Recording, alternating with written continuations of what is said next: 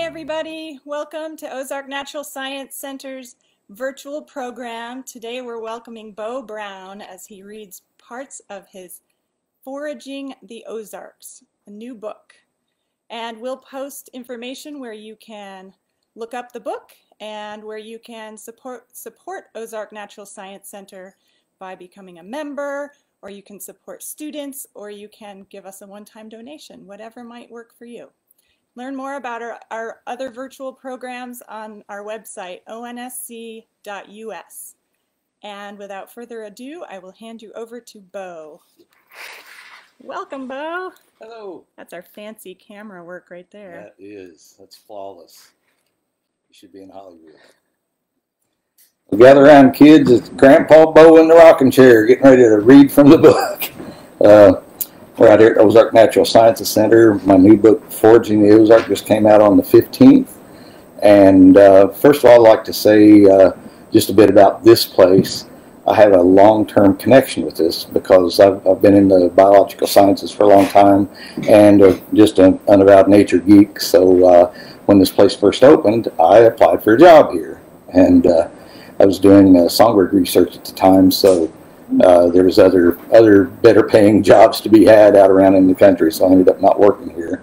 But over the course of time, my other love is Stone Age wilderness survival skills. I run a school called First Earth Wilderness School, and we teach all the survival skills of our ancestors: stone tool making, weaponry, all of it. And so our friend Larry Buell was on the staff out here for a long time. He helped us start a gathering that happens the last full weekend of September. It's called the Bodark Skills Camp and Nap-In. And Larry was a big part of that for about our first 7 or 8 years or so. We sadly had to cancel that event this year because of you know what. So anyway, that and my dear mentor and the guy responsible for my entire nature and science career into birds and then later on other stuff was Dr. Kimberly Smith, and he was on the board out here for some time, and in fact he is in my book, and I'm going to read you the passage from that. Dr. Jane Fitzgerald, who was actually studying at the time for her PhD, the university had put together this 3-year-long periodical cicada study, studying the relationship between birds and all their other plant and interactions with the periodical cicada. That would be 13 years cicada. And so anyway, he hired me on my first job doing banding and bird research. He got me my second job at Point Reyes Bird Observatory on the California coast. And later on, just hooked me up with bunches of jobs at Bear Study in the Ouachitas, Point Reyes Bird Observatory, got me out into some of the coastal islands off California. And so I owe him a big debt of gratitude for all the things he did for getting me started on this business.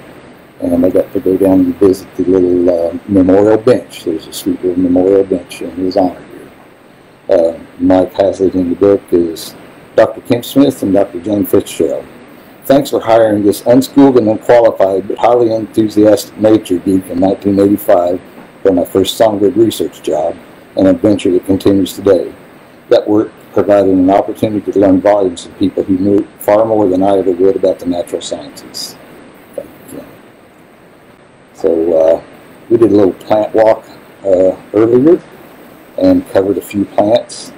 One of the ones I was hoping to find that I did not is the pawpaw, and that's they're going to be ripening up real soon, so this is quite timely. I'll just read a little bit from it. A lot of the book, before I go any further, a lot of the book is written in field guide style, so it's long, boring kind of botanical descriptions of exactly, I wanted you to know exactly what the plant was, so I included lengthy descriptions.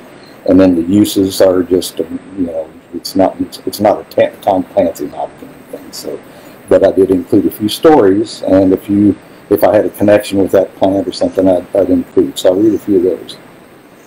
This one, the little forefront for that entry on pawpaw is, many in the rural Ozarks are familiar with our native Missouri banana. This tropical-looking native bears the largest fruit indigenous to North America. It has sweet, custard-like flesh with a flavor somewhere between a banana, mango, and papaya. If not for its short shelf life, pawpaw might be on store shelves as our most popular native fruit. And if you've ever tasted that thing, there's a picture of it. It is heavenly. And there's a few recipes in here, and actually I'll read the one associated with this. I came across this by accident where I teach my classes. It's about an hour north of Springfield, Missouri. I had 10 acres in the middle of an 8,000-acre state forest called Lead Mine Conservation Area. And it's right on the Nine River. And so I was up there one time when the pawpaws were ripe. There was a little Mennonite store down the road, so I thought, well, I'm going to make me some pawpaw pancakes. And so I got up there and got some pancake mix, and I was going to buy some syrup. Well, they didn't have any, but they had brown sugar. So I took the pawpaws and mixed them in the, just like making banana pancakes. You just put some of the pulp in your banana into your pancake mix. And for the syrup, I took the brown sugar and melted it down, it's like half and half sugar and half water, and then put seasonings in it. So I knew where there was a patch of wild ginger and the spice bush berries were on. So I added both of those things to the syrup and come up with the most incredible tasting syrup I think I've ever had. So I'll read you the recipe for pawpaw pancakes with wild ginger and spice bush berry buttered syrup. It's a mouthful. Use your favorite pancake recipe and add half cup or so of diced pawpaw flesh. Syrup is 2 cups brown sugar, 1 cup water, 1/2 cup butter, 1 tablespoon each of dried spice bush berries and wild ginger roots. Bring to a boil, then simmer that is up to the desired thickness. This is syrup. Pour through a strainer. Use the leftover roots to make crystallized wild ginger snack, as described in that plant segment. So there's the wild ginger we mentioned. So, and hopefully you all will get to see what these plants look like whenever you buy the book. I'm going to move forward here.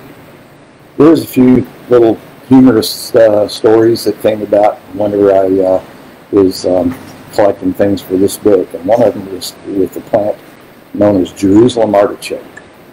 And if any of you know that plant, it's a pretty sunflower-looking thing.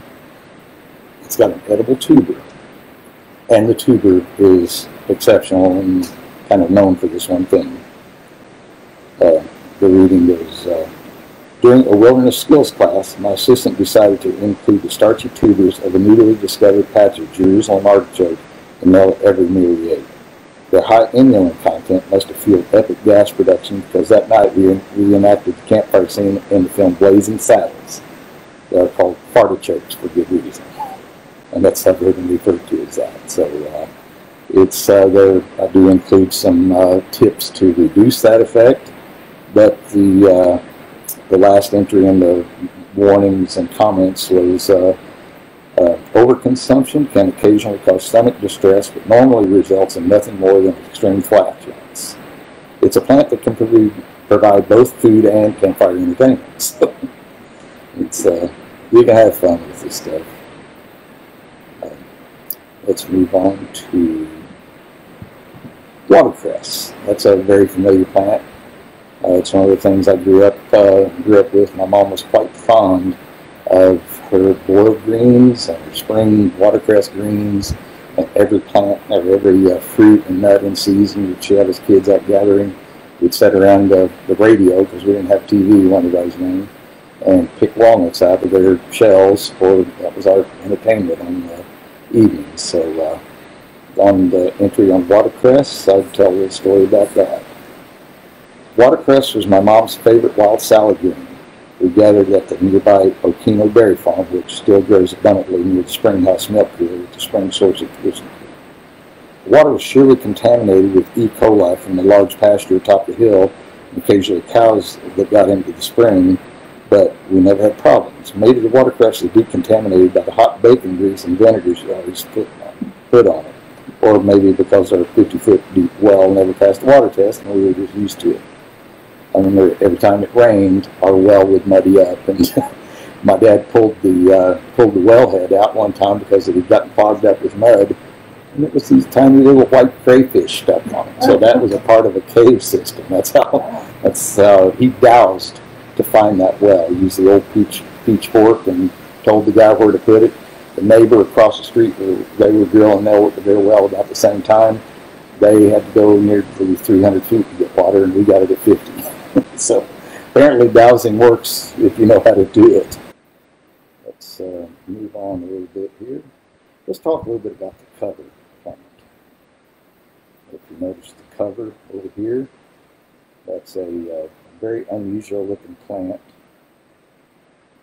The ground plum, if you can see the cover of the book over here, that is in the pea family. And the first time I encountered that plant was up on my property. There's a big steep hill with a road going up it, and it was open enough that it kind of mimicked a glade or prairie. So there's liacris and some of the other little glade and prairie plants you'd expect to see. And I happened to walk up there one early summer, something like that. Saw these beautiful little round fruits that were plum colored, and I had no idea what they were. I've never seen it in a book, or I've never seen one in a foraging book. So I picked one, took a little nibble of it, which is not always the safest thing to do because some plants contain raphides, which are little what is it? Anyway, they're little crystals. I'm drawing a blank on that name. And anyway, they will embed themselves in your flesh. So you want to not do that unless you know the plant. But I did this anyway. It was early in my experience of getting into plants.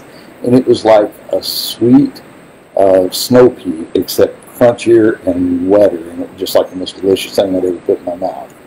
And so that kind of hooked me in, and kind of find out they do grow in the Ozarks. They're more of a prairie plant. You get into a lot more common when you get kind of the western side of Missouri out of the Ozarks into the prairies. But the big open bluff tops, if you walk out when it's an open area just right above a bluff, that's where you'll see them, and you'll see them along open areas, along roadsides, along paths and things like that. They like a little bit of open, but they can make it sometimes with a little bit of shade. So read a little bit about that one. In fact, it was the story I just told. My first encounter with ground plum was in an opening on a steep wooded hillside at my property on the Niagara River, where the ripe plum-colored pods caught my eye. I was eager for a taste after seeing in the field guide. I was amazed at the sweet, snow pea-flavored succulent crunch. Been a big fan ever since. Now that family is one that, there's another plant out west up there that the foliage looks very similar, and it's called loco weed. And it does cause something called locoism, which makes cows and livestock go kind of nuts, get aggressive or goofy or one thing or another. So but none of the fruits of the rest of those are round like that, or have crunchy cinders like that. Let's go over to smilax. If you guys know smilax, it's also known as greenbrier, catbrier, a bunch of other names. And I had an encounter with that thing while doing bird research work down in southern Missouri, where I was trying to stomp over a lot of it and got tangled up and fell in it and got very tangled. So I'll read that story. Hiking off-trail in the Ozarks can be hazardous. Years ago, during songbird research fieldwork, I got tangled and fell while attempting to walk across the top of a 3-foot-high thicket of greenbrier, and it took a while to extricate myself. My skin was so scratched and bloody that while walking the road out, someone in a car slowed to a stop by me, saw my bloody neck and shirt, and then sped off. I think they thought somebody tried to murder me or something. They didn't want any part of it. A friend later saw my scratches and asked if I'd been wrestling bobcats. Falling into a greenbrier thicket can definitely evoke some bad language, thus the nickname blaspheme vine. At least the plant has redeeming values. The young shoots are delicious. And if you find that plant growing in the early spring, the shoots will get pretty large diameter, and it's like asparagus. You find out where it'll snap easy, and go down the tough part of it until it snaps off easy, like you're cleaning up your asparagus stems. And that tender top does taste somewhat like asparagus. They're very nutritious, and the root also is the smaller, younger rootlets are edible. They will the roots will grow as big as your head. But in this ground, you'd have to have a backhoe to get it out. So I've never dug one of the big roots, but I've tried some of the little smaller ones, and they're pretty tasty.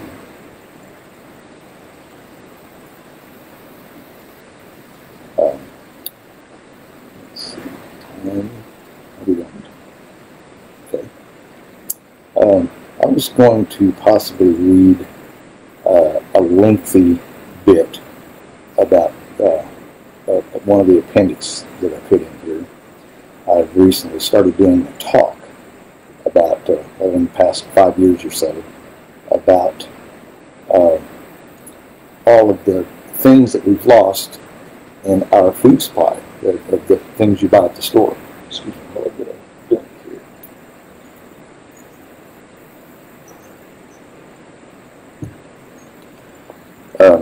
The Ozark Folk Center down in Mountain View, Arkansas. I've been doing programs out there, and before I started doing that program, I had only done plant walks. I'd never sat in the room and talked about a plant or plants in front of a room full of people and having to do a PowerPoint or something like that. So they do a 2-day herb walking seminar every spring down there. So I had to come up with something to talk about. And I had no idea, because everybody else there were pretty high-end herbalists, and they all had their plant or their preparation or one thing they were going to talk about. So I decided to, because I've been reading about how much more nutrient-dense and vitamin-rich wild plants were than domesticated plants. So I come up with a title. I was going to call it Wild Food, or Industrial Food versus Wild Food, and just started looking into all of the things that are in undomesticated plants that we've pretty much bred out of. And so I will read from that. It's pretty lengthy, and it's got a lot of big words, so I tried to include a lot on this. This is Appendix D, Industrial Food versus Wild Food. The plants we buy at the supermarket might look and taste great, but humans apparently have been selecting away from the medicine in our plant foods for more than 10,000 years.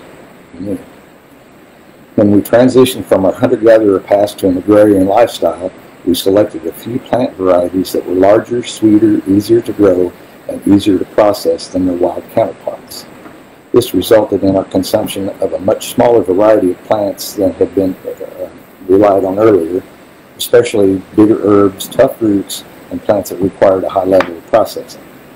Studies show that many of these undomesticated plants contain high levels of anthocyanins, polyphenols, and other phytonutrients that are essential to good health. Modern commercially grown food contains more sugar and water and fewer vitamins, minerals, and nutrients in comparison. Recent archaeological studies of cultures in the areas of transition confirm that early Neolithic herder farmers lost bone density, developed cavities, were more susceptible to disease, and even grew physically shorter when compared to those still employing a hunter-gatherer lifestyle. A stable but less diverse food supply was apparently less beneficial to health than an intermittent but extremely varied food base. The combination of large-scale livestock meat production and mechanized agriculture that allowed for higher yields worked together to reverse some of those early negative health trends, but may have created new ones in the process. Much of our current agricultural system is primarily concentrated on cultivating monocrops for the ease of mass production, uniformity, marketability, and long shelf life. However, many aspects of modern food production can deteriorate nutritional quality in many ways. Croplands can become exhausted of natural minerals and nutrients, requiring heavy use of fossil fuel-derived fertilizers and pesticides and herbicides. Factor in the long harvest-to-table time in shipped foods, loss of species variety due to monocropping, and the lack of genetic diversity in individual plants, the reliance on grain-based and high-sugar foods, and yet unknown possible long-term health and environmental impacts from high-tech genetic tampering. Taken together, these developments have produced a food source that is not as beneficial to health as it could be, and may be contributing to common health problems today, such as diabetes and obesity. In areas without available foraging opportunities or an abundance of wildlands, there are still great alternatives to industrial food. These include small farm agritourism, urban farmers markets, and farm-to-table dining opportunities that offer organic, heirloom plant varieties and wider selections that can be found in most supermarkets. So, okay. I'm apparently hearing that I need to speak louder. I'm kind of at the max of my vocal ability right here, but that was most of what I was going to cover. I might scan through and just see if another few things catch my eye. Let's see. There's one called hog peanut, and that's one of the things that the name caught my attention. How can you not love something that says hog peanut? And it has a little trifoliate leaf, just like a bean, except it's generally much smaller, and it's a trailing vine. And it has a little bean. It looks like a tiny pinto bean, usually only 3 to 5 to a capsule. The interesting part is that where the hog peanut part comes from is it's got a subterranean tuber, much like a peanut. It's got a little shell, sort of like a peanut, but it's not elongated. It's round. But if you can find those that are producing, I've dug a lot of them up to where they didn't have the peanuts. They didn't have the hog peanuts. But when you find them, you're into them. And again, being in the Ozarks, the trick is finding them and growing in loose enough dirt that you can actually get to them. Let's see here. Common hackberry is one of the trees that I've known about that tree since I started being in the woods. It has a tiny little, about garden pea sized berry, and I'd heard they were edible, but they've got a very thin rind of sweet flesh around a very hard round seed.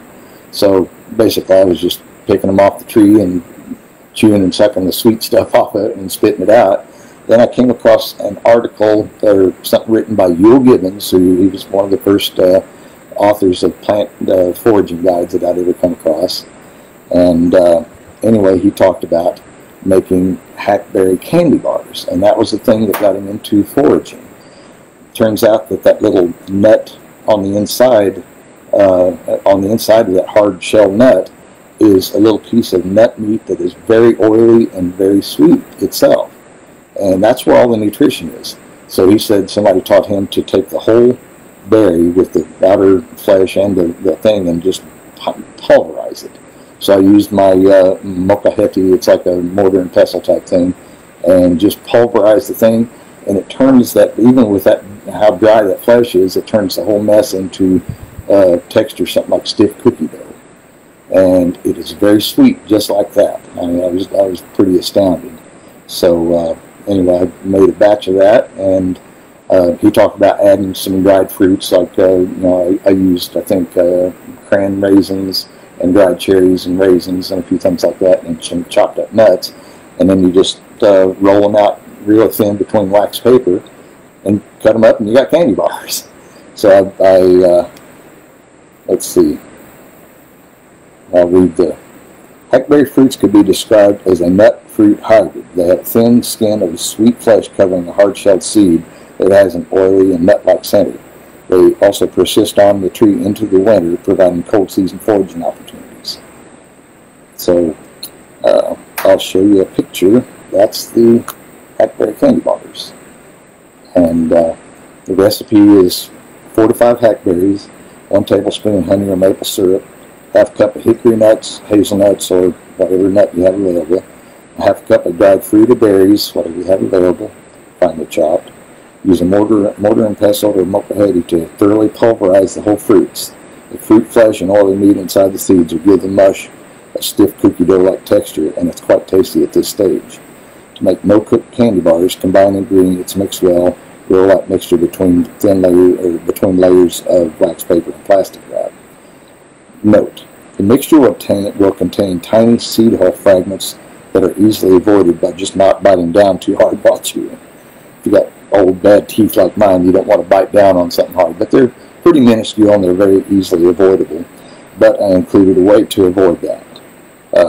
To avoid the woody bits entirely, put the crushed fruits in a pan with a small bit of water and simmer while stirring to loosen up the flesh and soften the seeds.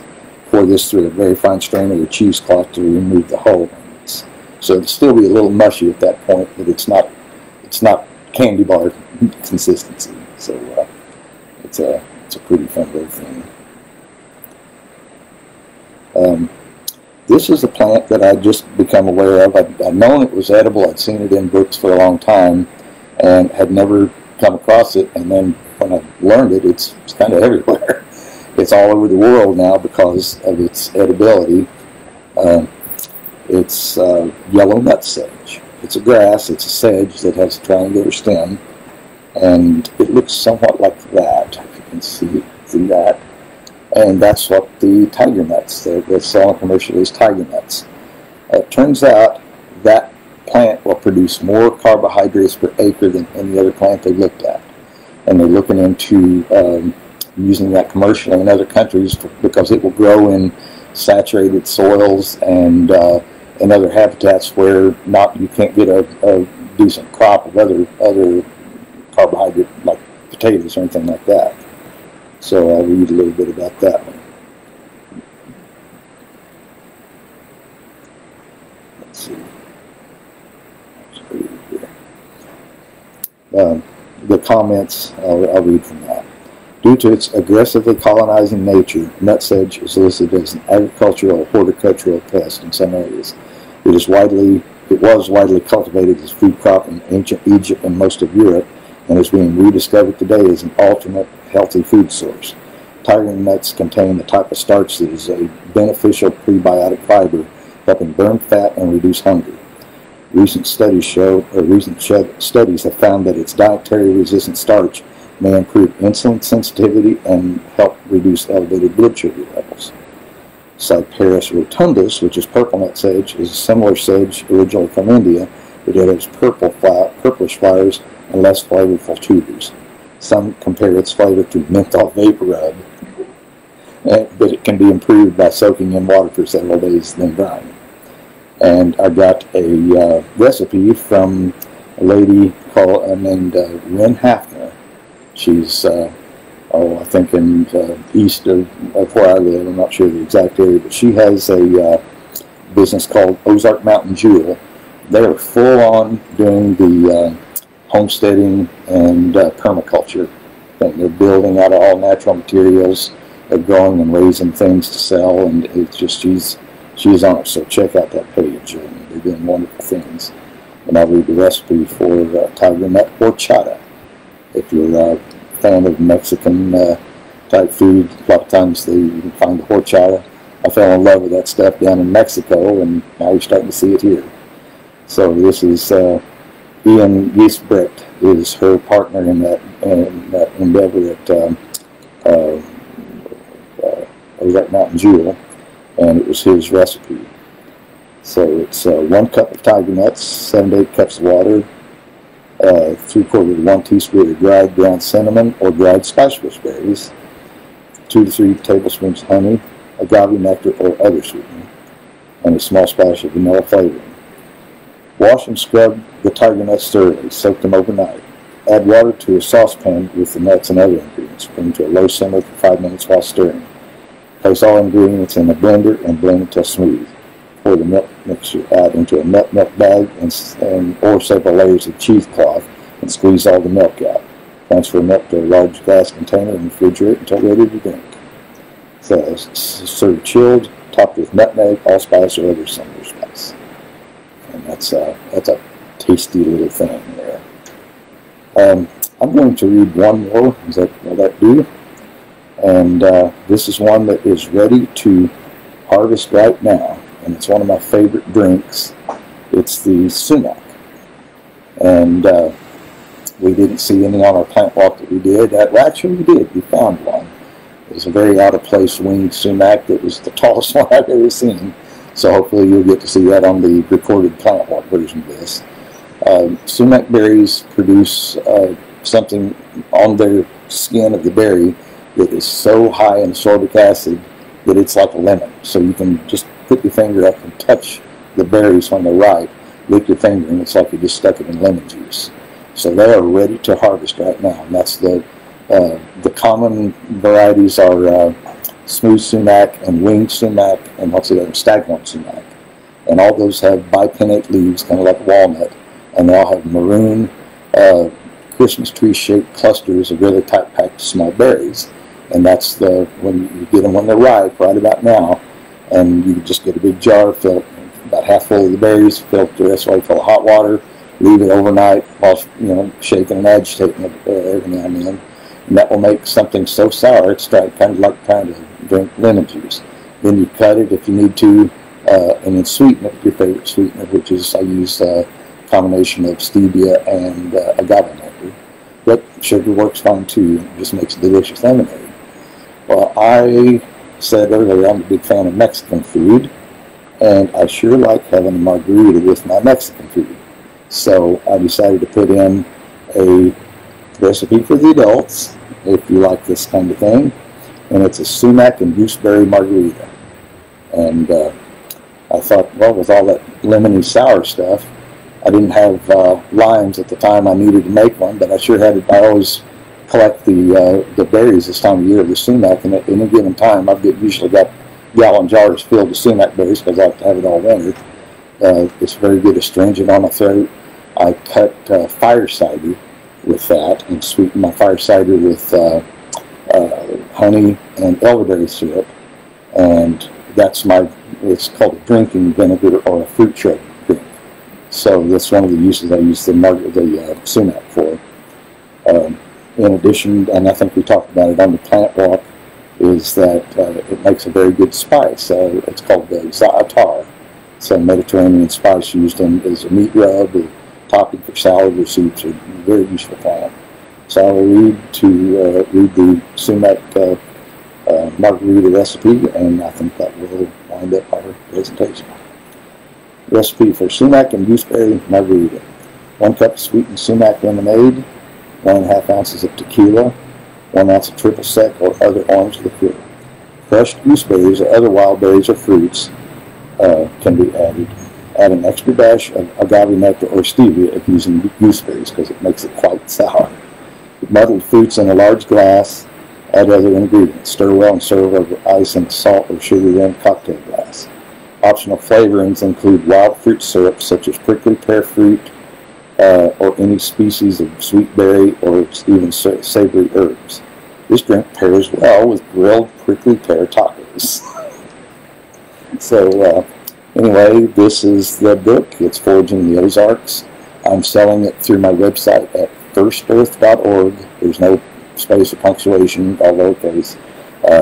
Or you can get it on Amazon and some of the other big retailers if you want to make Jeff Bezos richer, which some of you might and some of you probably won't. So anyway, I thank you for your time, and you all need to come out and see this place. It's a wonderful, wonderful facility they have out here, and they're doing great things. And so you will be hearing more from them in the future, I'm sure. Thank you very much.